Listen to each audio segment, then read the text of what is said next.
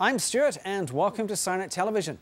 Going to take a look with Chris at the disassembling of a Whelen 700 series LED surface mount light. Take it away, Chris.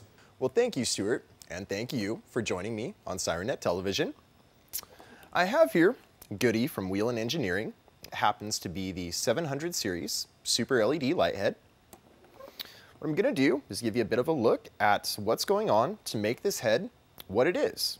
So really with that, talk about the reflector inside here, the optics that make this lighthead as potent as it is, and then also how the diodes are laid in and affixed to their own diode board assembly. On the front of the unit here is a removable lens. It incorporates a compression gasket to help seal the unit. So when you have it mounted on your application, 4 screws go in to hold it, and with that, they'll compress the lens into the reflector. Inside here, you have, let's call it an hourglass type reflector. Basically, diode is centered inside, and then the hourglass helps increase the diode intensity by spreading the light both to the left and to the right, to the bottom and to the top. So with that, this optic here boosts the diode, fills up the reflector, and in turn, when the lighthead is lit, fully populates the whole head versus having a large footprint and just a small inner portion that's creating the light. Back of the unit has 2 pieces that assist in mounting. You have a polycarbonate 7x3 roughly surface mount adapter piece. So with this, it'll go on the flat portion of your application, and it's basically a screw hold. So these will go into the holes that you drill for the mount, screws go through, press out the little feet here to help lock it on to the body panels. To keep the unit nice and planted and even on the surface, there's a rubber gasket included as well. In the back of the unit, 4 screws. We'll remove those here in just a second. A center input for your wiring harness, which for mounting these again makes it really easy. So center hole versus something up in a corner or something on a left or something on a right side. The yellow dot here is a Gore-Tex breather. So when the whole thing is assembled and the lens is compressed onto it, the heat that's generated by the diodes is allowed to dissipate through the back of the housing.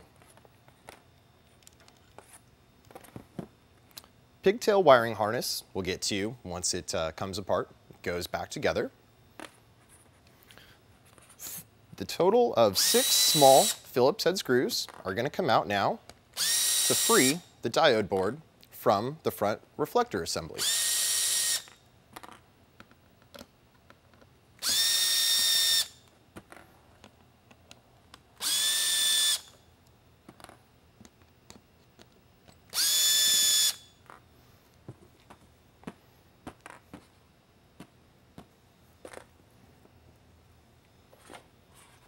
So with a bit of a wiggle and push, the diode board is freed. 8 diodes are what gives you your 700 series potency. They've been affixed into a complete board assembly here. So this is a metal fixture that acts as a heat sink. Diode boards are a complete epoxy sealed over all the electronics. Again, the wiring harness is soldered in a 4-position connection, so power, ground, high-low function, and flash pattern change, which from there break across the small circuitry that then transfers to all the diodes and in turn to the functionality of the unit. So really this little board here is what's making your 700 series work. So this is the reflector assembly. And we can go one step further with it and remove the hourglass optic center portion. It's removed from the back, and it's actually a 2-piece fixture. So top portion, bottom portion. There you have it. So really quick, what I'll do, just kind of somewhat crudely here, so I'll put this on the back, And I'm going to throw some power to it quickly here. So you can see how with the lack of optics and diffusing in the front lens, really if you don't have that, you're not going to have the large footprint that you get when you turn it on without any of that. So kind of something fun to see here that a lot of folks really don't have the chance ever to.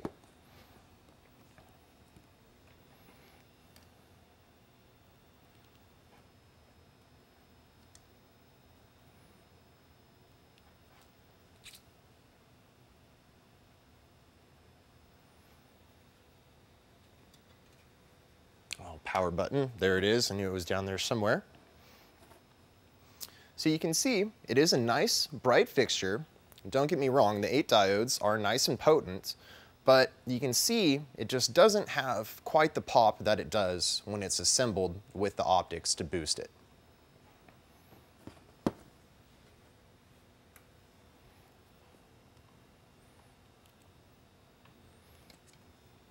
So again, diode board assembly, hourglass optics, outer lens, and what's neat, since the diodes produce your color, the lens itself is really just a cosmetic. So if you want to have a clear lens for your application to match everything, or colored matched lenses, it's up to you for whatever choice you want your Lightheads to be.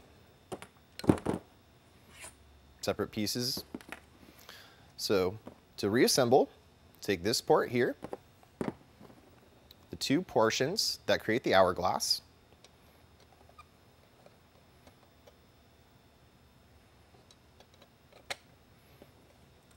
so back in, diode set. And what's nice with this is each piece has its own little lip. So when it's disassembled and then going back together, line the lips up and all your screw holes will go back how they were before it came apart. So really it's a great way for taking the unit apart and putting it back together and lining everything up.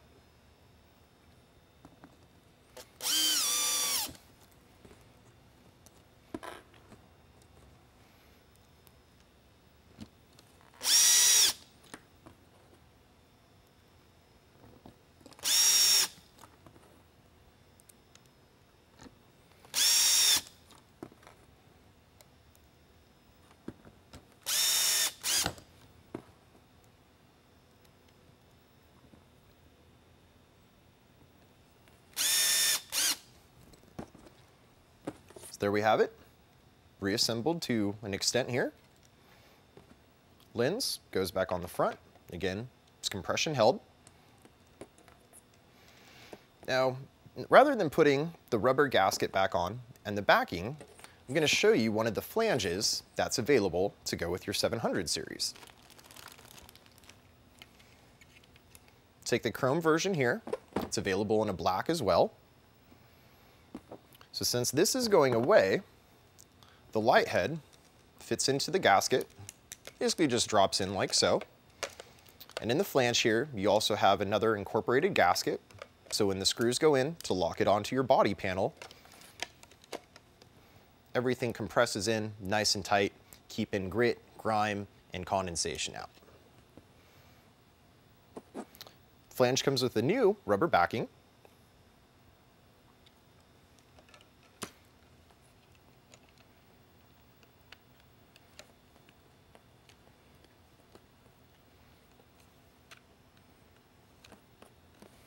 And then once it's all together, it'll look just like this here. Or like I said, you can dress it up with the black flange if you want to go that way. Or if you go without, no worries. You can put the 700 series on with this gasket here. Just keep this out of the way for now, because really, don't think it would be too appropriate to screw it into the tabletop here. But that aside, we'll go ahead and light it up here so you can see how the optics inside and the optics on the lens boost the juice up here.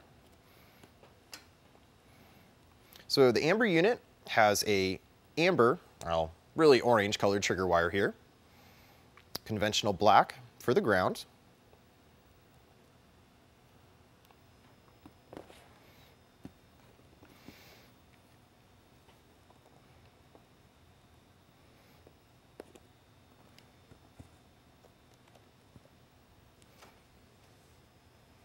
man, where's that darn switch? There it is.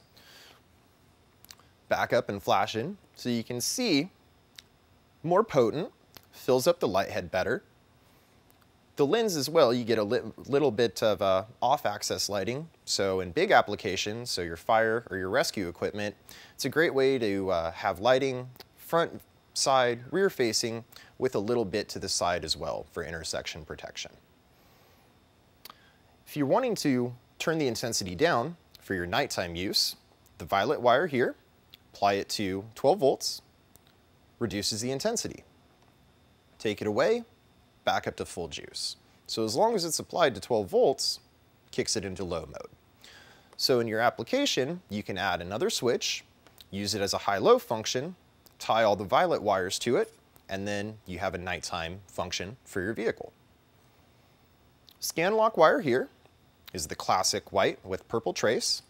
Pop that little cap off there. So again, classic Whelen, take the scan lock, positive 12 volts, flash pattern advances. Every time you tap it, it'll advance to the next pattern set.